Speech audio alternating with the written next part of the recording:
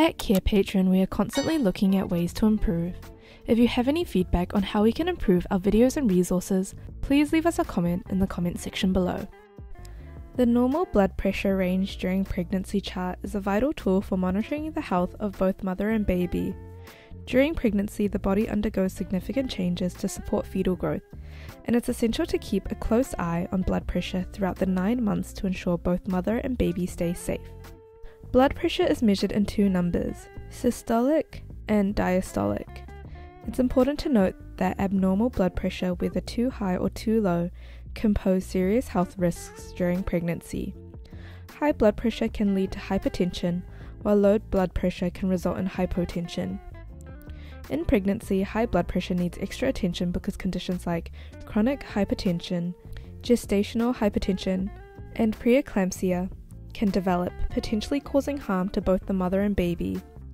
Using a blood pressure chart helps healthcare providers and expectant mothers track pressure levels to ensure they stay within the recommended range. This charting provides clear insights into any abnormalities that may arise, as high blood pressure is often known as a silent killer due to its hidden dangers. So how does it work? Start by gathering your resources. Download the PDF template, which you can find linked in the description below. Collect essential patient information such as medical history and current gestation stage. Record these details on the chart, including any common symptoms related to high or low blood pressure.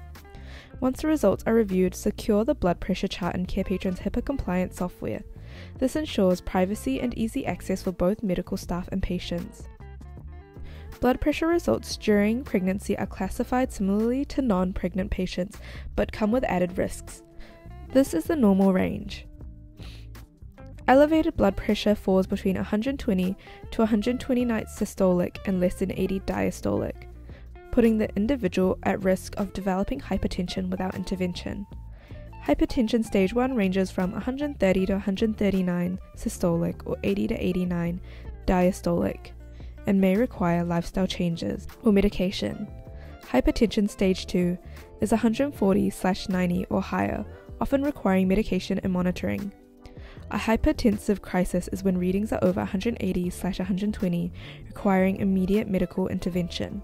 Here's a sample of our normal blood pressure range during pregnancy chart, to give you an idea of how it can be used in your practice. To explore more templates or learn how Carepatron can simplify your practice management, visit our website and sign up for free.